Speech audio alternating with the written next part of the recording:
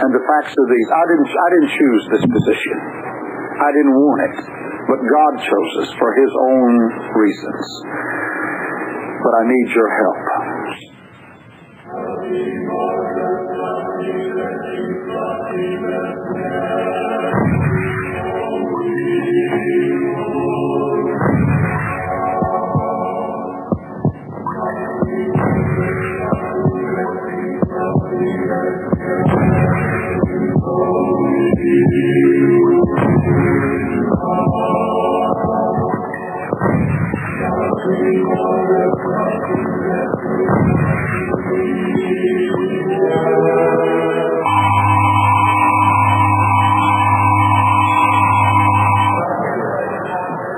You're listening, ladies and gentlemen, to the hour of the time.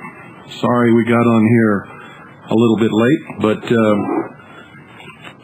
I'm having some problems with some of this equipment. And while I spend a couple of seconds here trying to adjust it so that I can tell what in the world it is that I'm doing, there, that sounds good. Then we can get on with the broadcast. Tonight, ladies and gentlemen, what you're going to hear is something that no one has heard. The intelligence community has been well insulated from the American people for many years. And there is one specific organization that up until recently nobody even ever heard of, much less knows anything about. We assigned a special team of intelligence service operatives to collect information, another team to collate that information and analyze it, and another team to take that data and put it into the form of a report.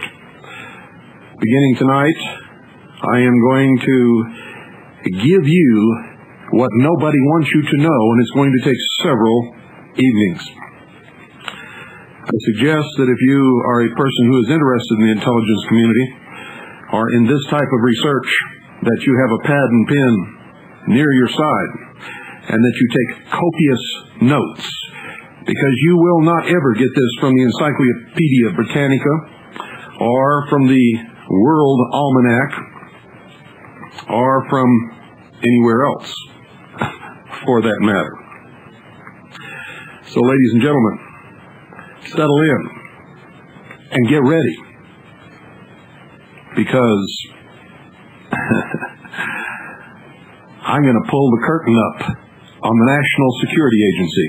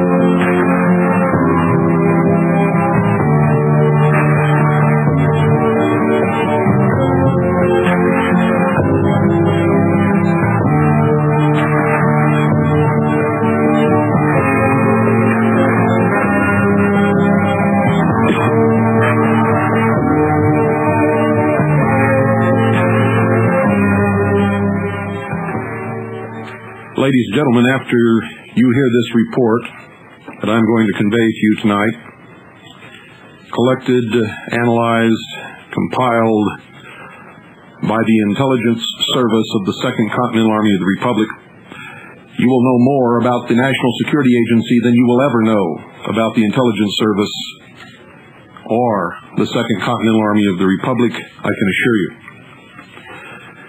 The National Security Agency, also known as the NSA, is the nation's cryptologic organization.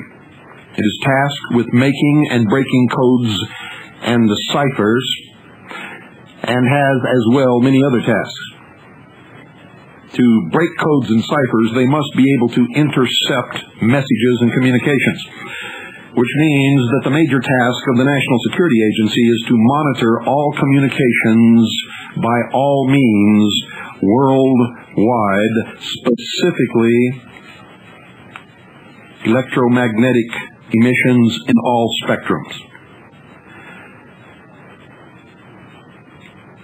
The National Security Agency is one of the most important centers of foreign language analysis and research and development within the United States government. It is a high technology organization working on the very frontiers of communications, data processing, and electronic equipment. The expertise and knowledge it develops provide the government with systems that deny foreign powers knowledge of the United States capabilities and intentions. The National Security Agency is charged with two of the most important and sensitive activities in the United States intelligence community.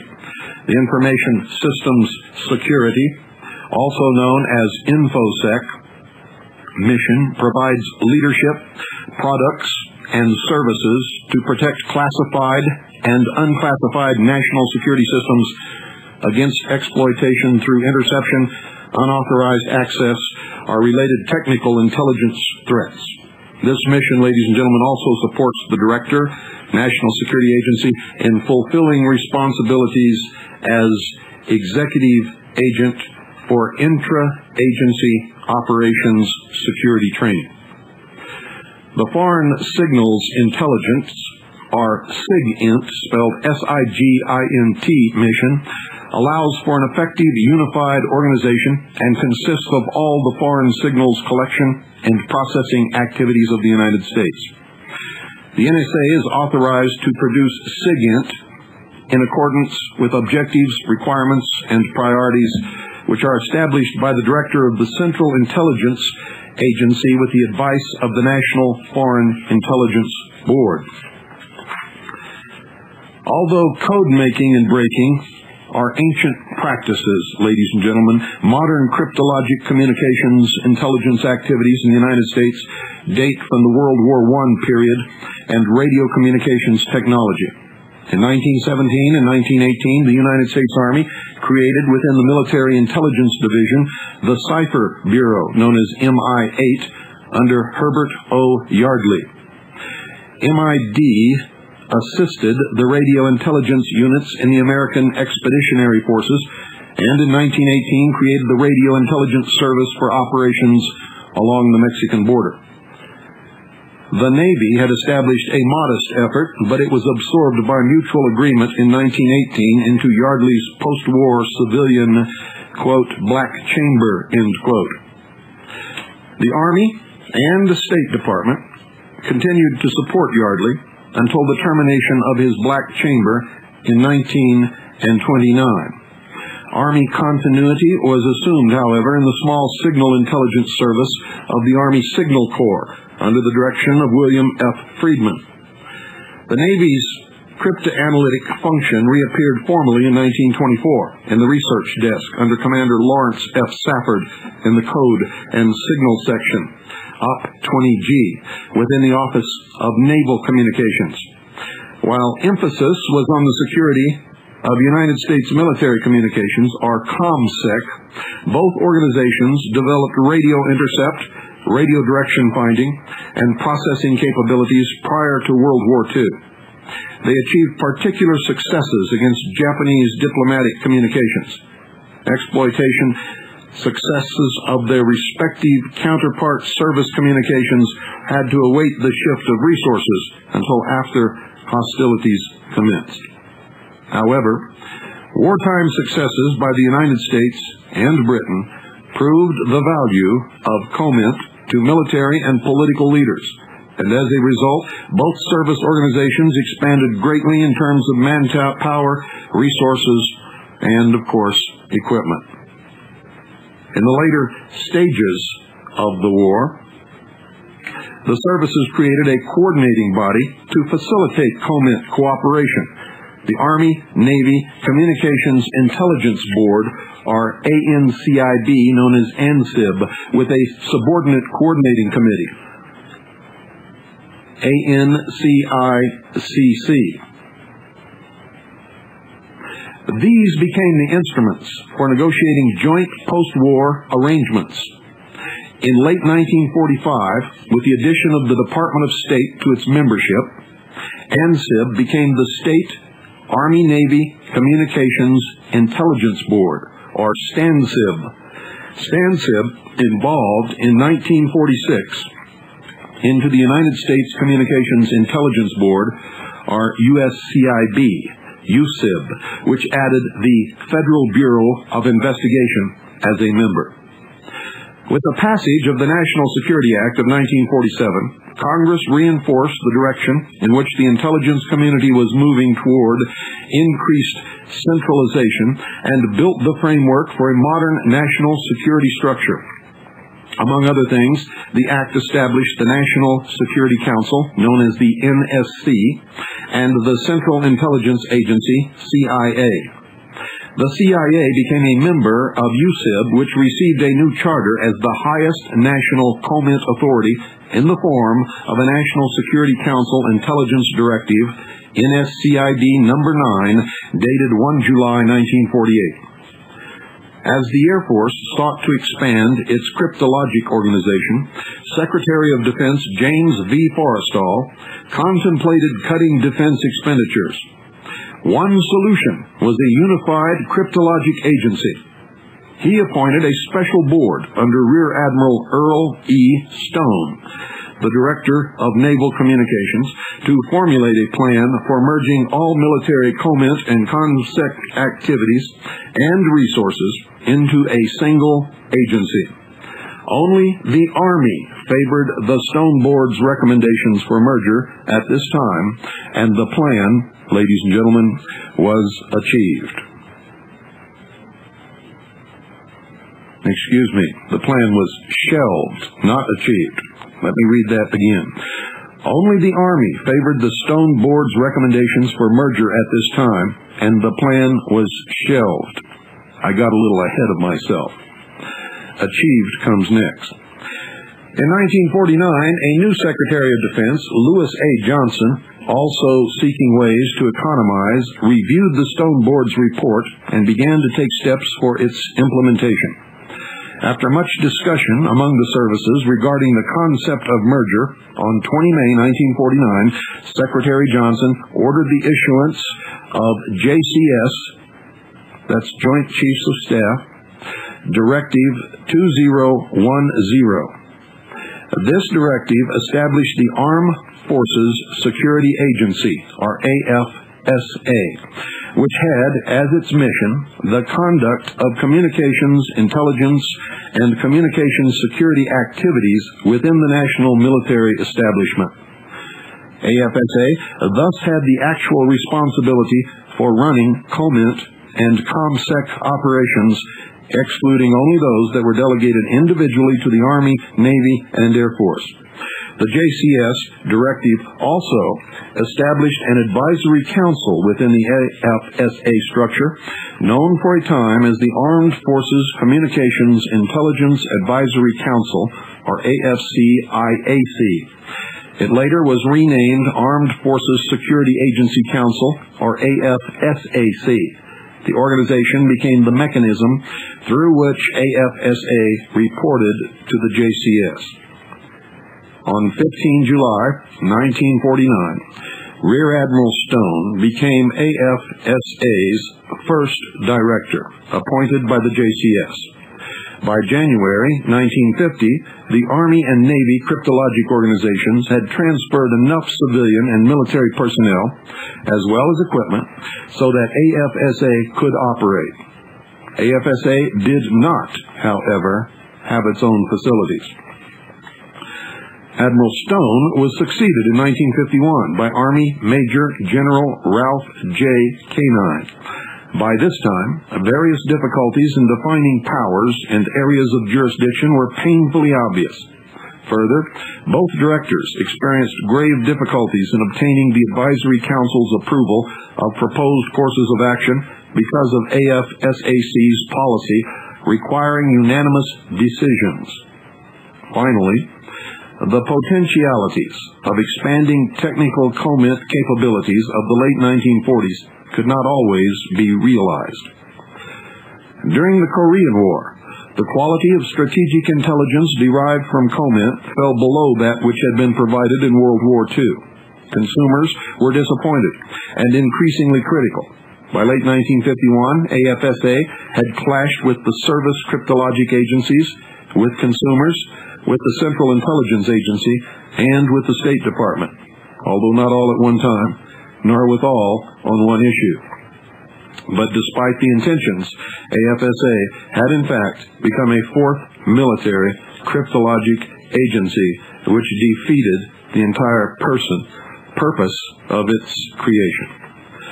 On 13 December 1951, President Truman ordered a searching analysis to be conducted by a special committee to be named by the Secretaries of State and Defense, aided by the Director of Central Intelligence. Chaired by George Brownell, an eminent New York lawyer, the Brownell Committee surveyed the situation and in June recommended that a unified comment agency receive greater powers commensurate with clearly defined responsibilities. It also advised that the agency be freed of the crippling line of subordination through AFSAC to the JCS and instead be directly subordinate to the Secretary of Defense, acting with the Secretary of State on behalf of the National Security Council.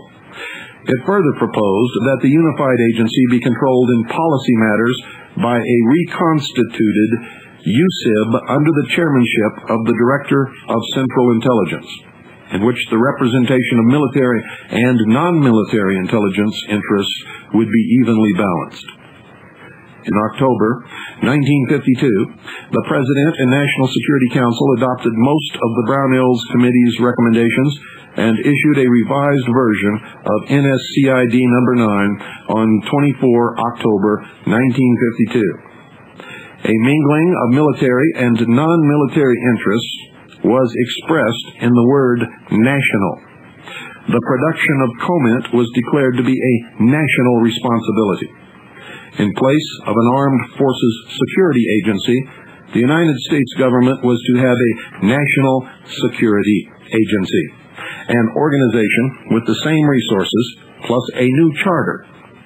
The AFSA Council, while not specifically abolished, thus had the agency pulled right out from under it. The Joint Chiefs of Staff were no longer in the chain of command. The Director of the National Security Agency reported directly to the Secretary of Defense through a unit in the latter's office that dealt with sensitive operations. The Secretary himself was declared to be executive agent of the government for comment and subordinate to a special committee for the National Security Council, of which he and the Secretary of State were the two members, and the Director of Central Intelligence was merely an advisor. The Secretary of Defense was instructed to delegate his comment responsibilities to the Director of the National Security Agency, and to entrust to him operational and technical control of all United States military comment collection and production resources. The Director of the National Security Agency was ordered to bring about the most effective, unified application of all United States resources for producing national comment to meet requirements approved by USIB. In addition, the DERNSA, or Director of the National Security Agency, was ordered to assume the COMSEC responsibilities previously assigned to AFSA. Promulgation of NSCID number 9 brought about a greater participation by civilian members, the Central Intelligence Agency and the State Department, of the community in the comment process. At the same time, it was recognition of the necessity for more centralized technical operations.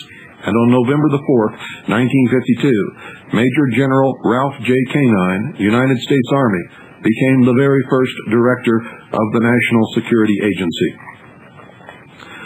Unlike the Defense Intelligence Agency, the National Security Agency is a presidential creation established in response to a top-secret directive issued by President Truman in October of 1952. In this directive, the President designated the Secretary of Defense as executive agent for the signals intelligence and communications security activities of the government. A specific National Security Council Intelligence Directive, or NSCID, defines the NSA's functions. It is augmented by the Director of Central Intelligence Directives, DCIDs, and Internal Department of Defense and National Security Agency regulations. The National Security Agency assumed the responsibilities of its predecessor, the Armed Forces Security Agency, or AFSA, also known as AFSA, which had been created after World War II to integrate the national cryptologic effort. The National Security Agency was established as a separate agency, responsible directly to the Secretary of Defense. In addition, it was granted SIGINT, operational control, over the three service cryptologic collection agencies, or SCAs, the Army Security Agency, Naval Security Group Command, and Air Force Security Service. Under this arrangement, the National Security Agency encountered initially the same jurisdictional difficulties that were to plague the Defense Intelligence Agency. In an effort to strengthen the influence of the Director of the National Security Agency, known as DERNSA, over their activities, the SCAs were confederated in 1971 under a Central Security Service, also known as CSS, with the DERNSA as its chief. The National Security Agency, Central Security Service, or NSA/CSS, provides centralized coordination, direction, and control of the government's signals intelligence, SIGINT, and communications security, ComSec, activities. The Central Security Service, CSS, was established by a presidential memorandum in order to provide a more unified cryptologic effort within the Department of Defense. With the establishment of the CSS, NSA underwent a major internal reorganization to become the institution it is today. As Chief, CSS, the Director of the National Security Agency, exercises control over the signals intelligence activities of the military services. NSA, while not a military organization, is one of several elements of the intelligence community administered by the Department of Defense. The agency was charged with an additional mission, computer security, in a 1984 presidential directive, and with an operations security training mission in a 1988 presidential directive. Like the Department of State and Federal Bureau of Investigation, the National Security Agency has its own civilian career service, established by Congress in 1959. To maintain this career service, the agency conducts its own recruiting and employment programs. From its beginning, the National Security Agency has been hiring promising college graduates from all sections of the country, including the Baltimore-Washington area, to augment its growing staff of professionals. A major recruiting center of the entire intelligence community is Brigham Young University in Utah. The Secretary of Defense approved the plan for restructuring defense intelligence on 15 March 1991 and subsequently forwarded it to Congress.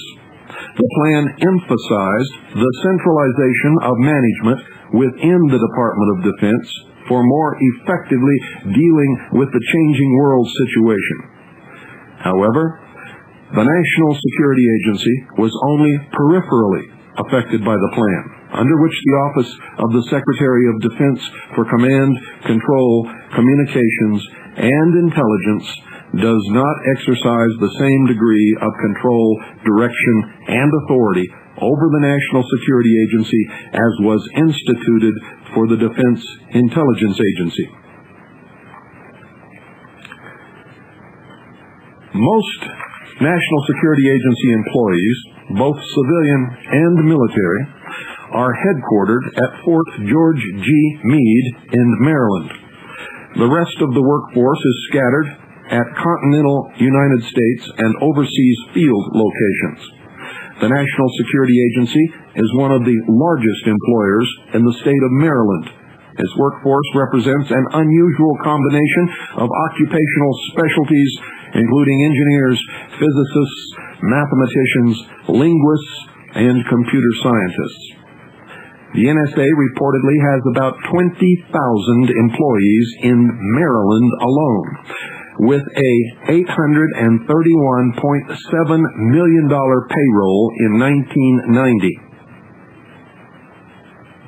This estimate is consistent with the approximately 5 million square feet of National Security Agency office space at Fort Meade, somewhat less than the Pentagon, which houses somewhat more than 20,000 personnel. Other published estimates that the National Security Agency has between 38,000 and 52,000 employees clearly also include the personnel of the Central Security Service military components, as well as contractor personnel. The National Security Agency conducted the most significant upgrade of NSA's facilities in its history. Based on a blueprint, the facility's focus plan, prepared and approved in 1989. The 1989 Facilities Focus Plan provided for the upgrading of over 2.5 million square feet of space and will be involved the movement of over one-half of the National Security Agency's workforce. When completed, the NSA will have achieved a long-sought goal of a minimum of 70 square feet of office space per person across the entire National Security Agency. In 1991 alone, the NSA added over 1 million square feet of new space to the NSA inventory by opening the new REE building, the SPL's state-of-the-art microelectronics production facility, the System Processing Center, and the Columbia Annex. These facilities were occupied by thousands of National Security Agency employees. In addition, the total renovation of the headquarters building was 60% complete, and the offices were partially reoccupied, providing workspace for another 1,000-plus employees. As the National Security Agency moved people into these new spaces, the areas they leave were fully renovated, and other employees moved into expanded spaces, a process the NSA called decompression. In 1992, NSA completed the renovation of SAB-1 for parts of ISL and began the renovations of FANCS-2 for the National Cryptologic School and FANCS-3 for another key component. In addition to executing the facilities focus plan, many other major facilities projects are underway or have been completed. The Twin Towers utility upgrade on the headquarters building provided improved air conditioning for people and equipment. The 3,000-ton chiller plant constructed in front of the headquarters building provided much-needed cooling for Ops 1 occupants. The chiller plant's main distribution loop delivers over 430,000 gallons of chilled water per hour to Ops 1. This project required over 200 helicopter airlifts to put equipment in place on the Ops 1 building.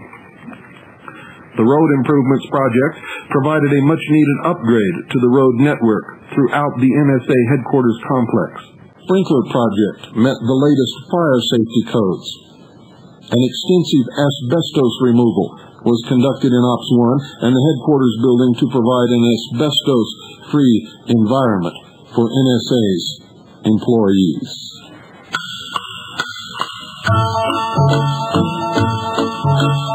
Midnight, one more night without sleeping,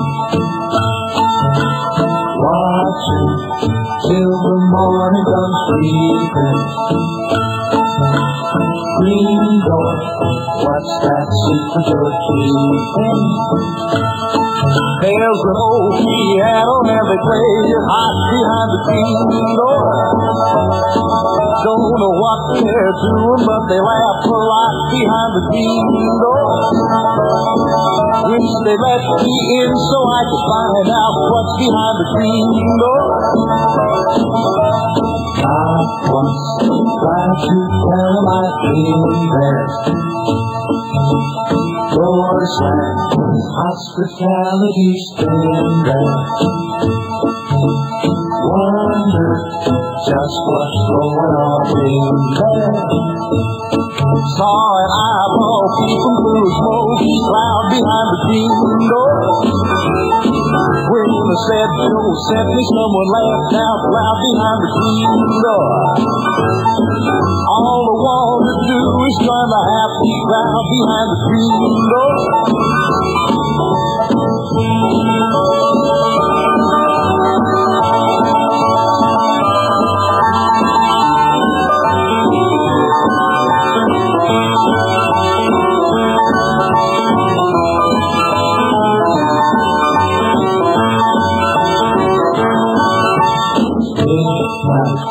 One more night without sleeping, watching till the morning comes creeping. Green door, what's that secret you're keeping? Green door, what's that secret you're keeping? Green door. Ladies and gentlemen, the hour of the time is brought to you, as always, by Swiss America Trading, who specialize in non-confiscatable, non-reportable hard assets that you're going to need if everything comes to pass that has been predicted, and I guarantee you that it will. I can't tell you exactly when, but I can tell you that it will. For instance, ladies and gentlemen, Robert Rubin has exhausted his sources to steal money from in order to keep the government afloat. He has raided the federal pension funds twice. Totally illegal, totally unlawful, and in fact was threatened with impeachment by several members of Congress if he ever does it again. We know, because it was stated, ladies and gentlemen, just day before yesterday on Sunday by Robert Rubin himself, that if an agreement isn't reached on the budget by the 28th of February, the United States government will default on March the 1st. If that happens, the dollar will plummet and the stock market is sure to crash. Do you want to take a chance on losing everything that you own because you failed to make a telephone call and take the proper steps to prepare? You see, because if that happened, it would be the long-awaited economic catastrophe that would allow the president to declare a state of national emergency and declare martial law. The rest, I'm sure, you are fully capable of imagining. So call our sponsor, Swiss America Trading, at 1-800-289-2646. That's 1-800-289-2646. Thank them for sponsoring this broadcast. Tell them that you're a steady listener to the hour of the time, and you'll get red carpet treatment, I assure you.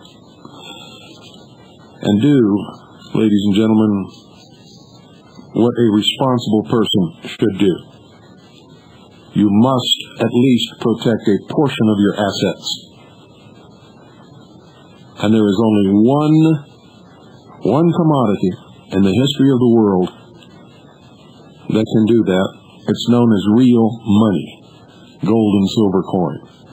1-800-289-2646, and do it now. You know how you are. You're just like me. I tend to procrastinate sometimes, and so do you. So call now, 1-800-289-2646.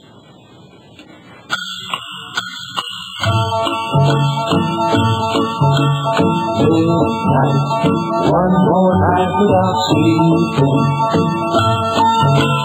watching till the morning comes creeping. Green door, what's that secret you're keeping? There's an old piano and they play it hot behind the green door. Don't know what they're doing, but they laugh a lot behind the green door. They let me in so I could find out what's behind the green door. Not once tried to tell my dream there. Doors slammed, hospitality's been there. Wonder just what's going on in there. Saw an eyeball peeping through a smoky cloud behind the green door. When I said Joe sent me, someone laughed out loud behind the green door. All I want to do is join the happy crowd behind the green door.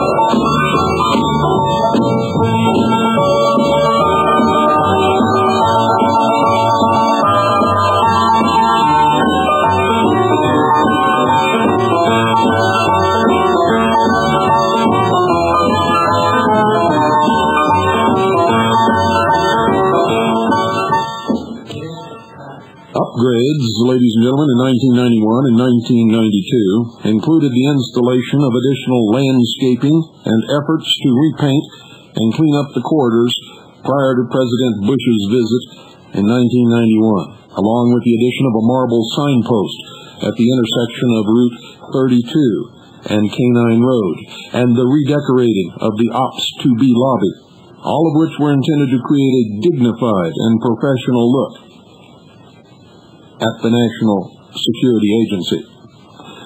Who they wanted to impress is anybody's guess, because nobody but them are ever allowed inside. But some workspaces remained overcrowded and unattractive, with some offices working under such crowded conditions that everyone in each row must interrupt their work to move each time a teammate enters or exits the aisle. Workspace requirements and safety regulations were not complied with. In 1991, the National Security Agency planners anticipated possible personnel and operations and maintenance budget cuts and began planning for reduced lease, utility, and facility support costs commensurate with projected budget reductions. The NSA drawdown plan was approved by the Critical Issues Group, the current board of directors, in January 1992, briefed to and approved by DERNSA in February 1992, and presented to and approved by several congressional staffs in March of 1992. This plan's strategy focused on the reduction of 9 leased buildings. This would not only decrease rent and utility costs, but also such facility support costs as security grounds, maintenance, bus service, mail runs, and local travel time. Another major goal of the plan is to accommodate the 1992 NSA agency restructure by consolidating several key components into fewer buildings, bringing many of the elements in closer proximity to the National Security Agency headquarters at Fort Meade, and enhancing the efficiency of SIGINT resources and support services.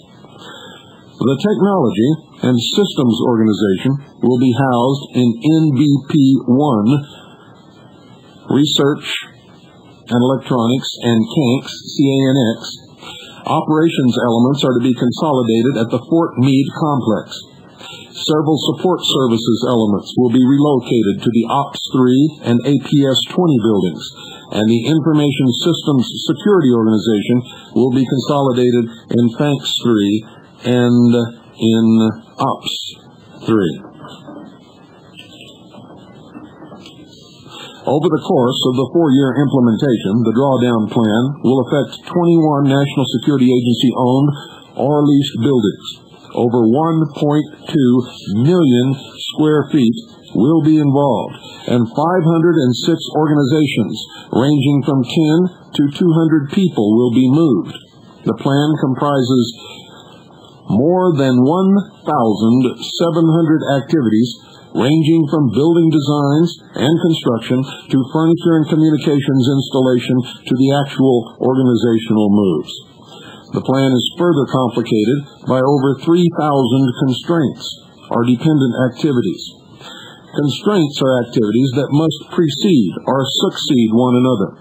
Therefore, if one activity is delayed, it can delay another activity, which in turn delays two more activities, which in turn delays several more activities, and so on ad dominitos. These constraints, combined with the large volume of work to be accomplished, are what make this plan so complex. From the beginning, the drawdown plan assumed an aggressive schedule. However, since the original plan was devised, two major changes have occurred. The first involved a key aspect of the plan, the leasing of NBP-1. Prior to the 1992 NSA reorganization, the building had been completely designed for its new occupants, the majority of whom were coming directly from the OPS-1, OPS-2B, and APS-20 buildings. However, as a result of the agency reorganization, the slated occupants of the building completely changed. Elements from throughout the National Security Agency were scheduled to move to NBP-1, home of the New Technology and Systems Organization. And this meant that the floor plans, seating arrangements, communication systems, etc. had to be readjusted. The drawdown team was able to rectify the situation with no delay to the already tight schedule. The second major alteration involved the relocation of the Naval Security Group, NSC, from its Nebraska Avenue headquarters to OPS-3, a direct result of the Federal Base Closure Act. Prior to the decision to relocate NSG, FANCS 3 was scheduled to be rehabbed floor by floor over the course of 3 years. However, because DDI personnel must vacate their OPS-3 spaces to make room for the 1995 arrival of NSG, the rehab of FANCS 3, DDI's new home, must be completed in 18 months. This aggressive schedule requires that the entire FANCS 3 building be empty during the rehab. The drawdown plan had to be altered to allow for temporary retention of ITB and indefinite retention of APS-20 to accommodate the FANCS 3 personnel. This major revision did not lengthen the original 4-year drawdown schedule. The National Security Agency drawdown plan includes the termination of leases for FANCS 1, APS-8, and APS-9, the complete renovation and occupancy of FANCS 2, the consolidation of the National Cryptologic School in FANCS 2, the consolidation of the Operations Organization in the headquarters complex, and the transfer of all personnel from FANCS 3 in preparation of the building rehab, with scheduled to be completed by mid-1995. Equally significant is the complete interior construction and occupancy of NBP-1. When leased in 1992, NBP-1 was essentially a hollow building. Crews had to construct everything from floors and ceilings to heating and air conditioning systems, to communication lines and sprinkler systems, to walls and furniture. By late 1996, the plan's scheduled completion date, the National Security Agency will fully reoccupy the newly renovated FANCS 3 and termination of leases for Parkway Center, APS-5, APS-10, APS-11, APS-13, and the International Tower Building. The implementation of the National Security Agency Space Drawdown Plan required the combined efforts of many organizations. The Support Services Organization for design, construction, maintenance, custodial, transportation, furnishings, and security operations. The Army Corps of Engineers for project lease management. The Technology and Systems Organization for communications fit-up and support. The Plans, Policy, and Programs Organization for financial programming and budgeting. All of these organizations keep records, make reports, and have to answer to Congress for their expenditures. So, for an agency that's supposed to be so super secret, it was not hard for the intelligence service to accumulate, analyze, and compile all of this information. Ladies and gentlemen, if you're wondering how difficult it was just time-consuming. Just think what the Russians must have. Focusing on quality customer support, the Space Drawdown Plan tries to minimize the inconvenience to the National Security Agency personnel as much as possible. Other than the time required to pack and unpack, moves are completed overnight with minimal office downtime.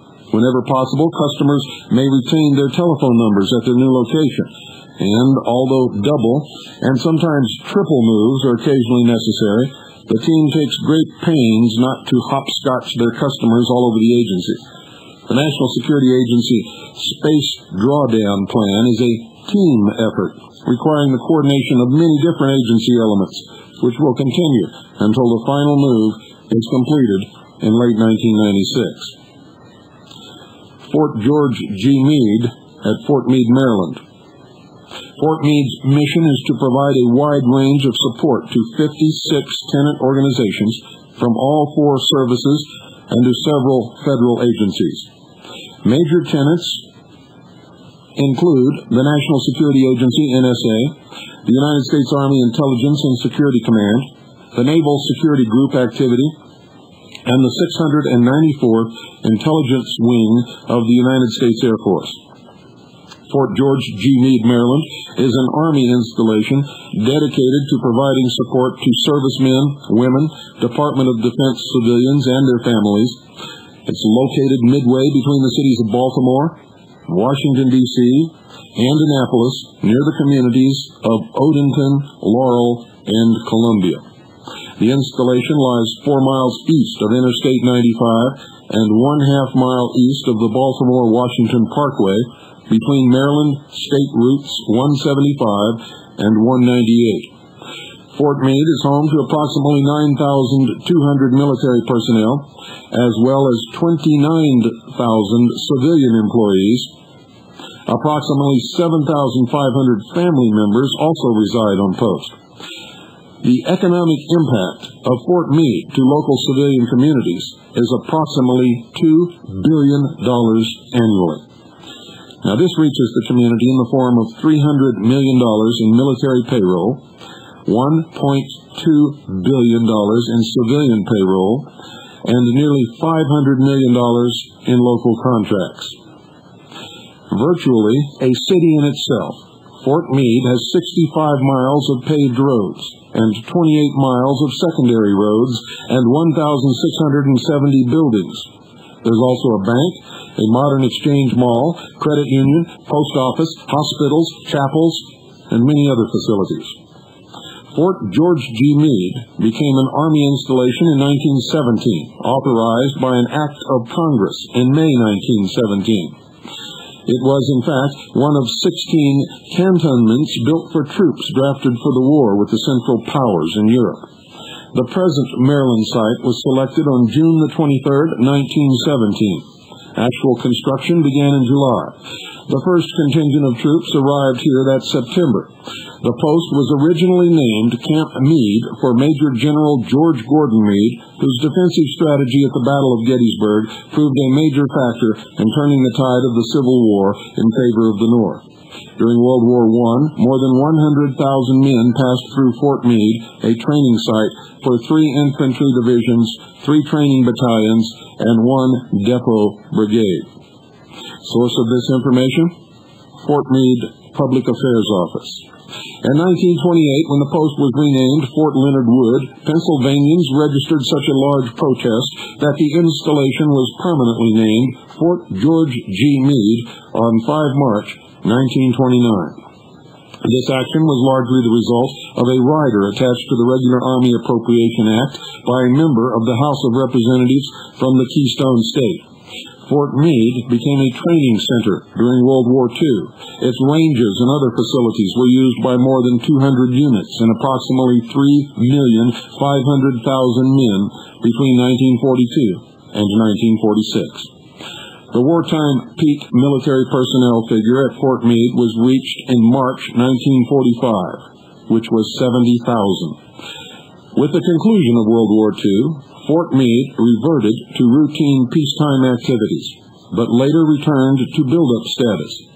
Many crises, including Korea, West Berlin, and Cuba, along with Vietnam-related problems, were to come. One key post-World War II event at Fort Meade was the transfer of the 2nd United States Army Headquarters from Baltimore on 15 June 1947. This transfer brought an acceleration of post-activity because 2nd Army Headquarters exercised command over Army units throughout a then 7-state area. A second important development occurred on 1 January 1966, when the 2nd United States Army merged with the 1st United States Army.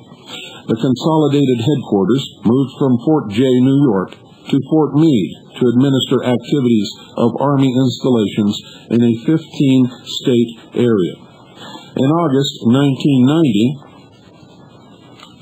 Fort Meade began processing Army Reserve and National Guard units from several states for the presidential call-up in support of Operation Desert Shield.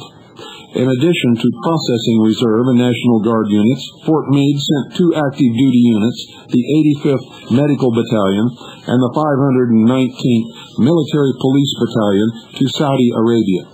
In all, approximately 2,700 personnel from 42 units deployed from Fort Meade during Operation Desert Shield, Desert Storm.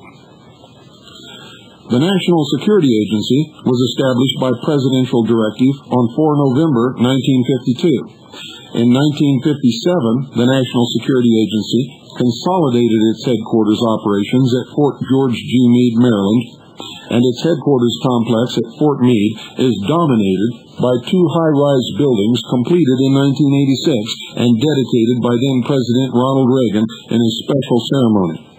The complex includes an operations building, a technical library, and other facilities which house logistics and support activities.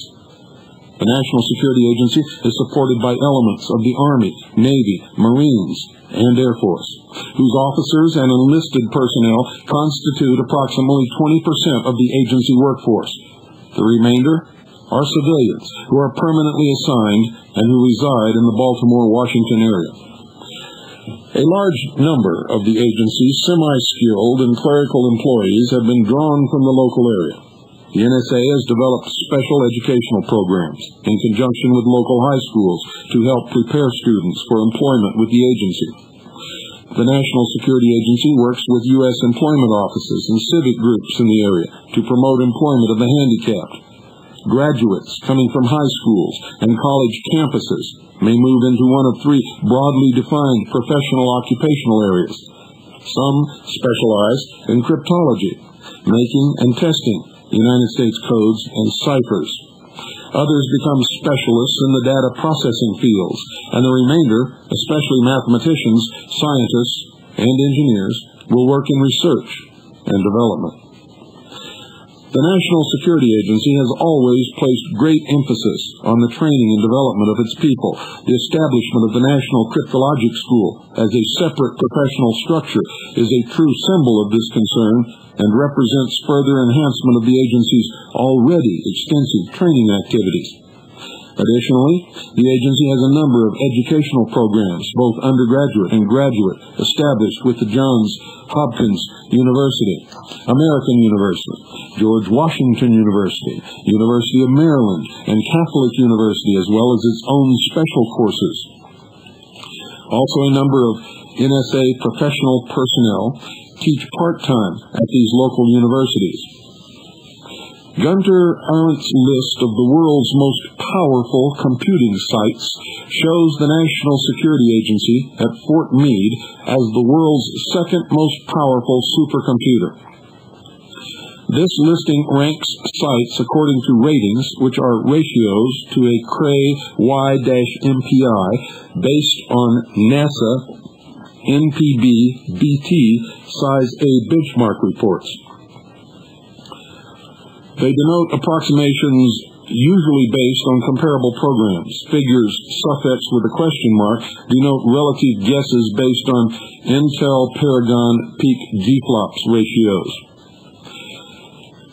Installed at Fort George Meade are 1 Cray T3D MC1024-8, 4 Cray C916/161024, 5 Cray J916/161024, 1 TMC CM-5/256-128, 6 Cray Y-MP8E/81024, 1 Cray T94/4128, 1 SRC TERASYS, 1 Cray 3/SSS, and probably an awful lot that is not known to anyone except those specifically assigned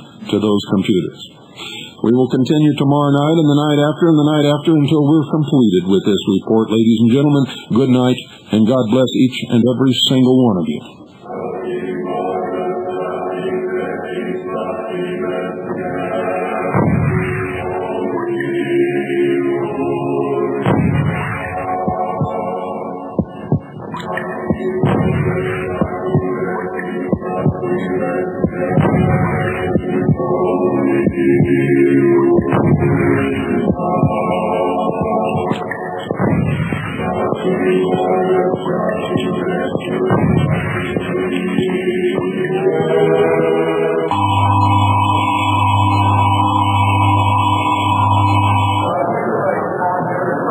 Of the People's Temple was, in reality, a mass mind control experiment conducted by the CIA as a follow-up to something called MK Ultra.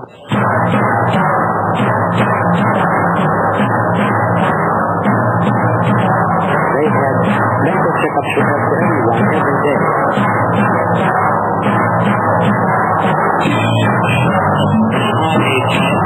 The world vision of political system there was a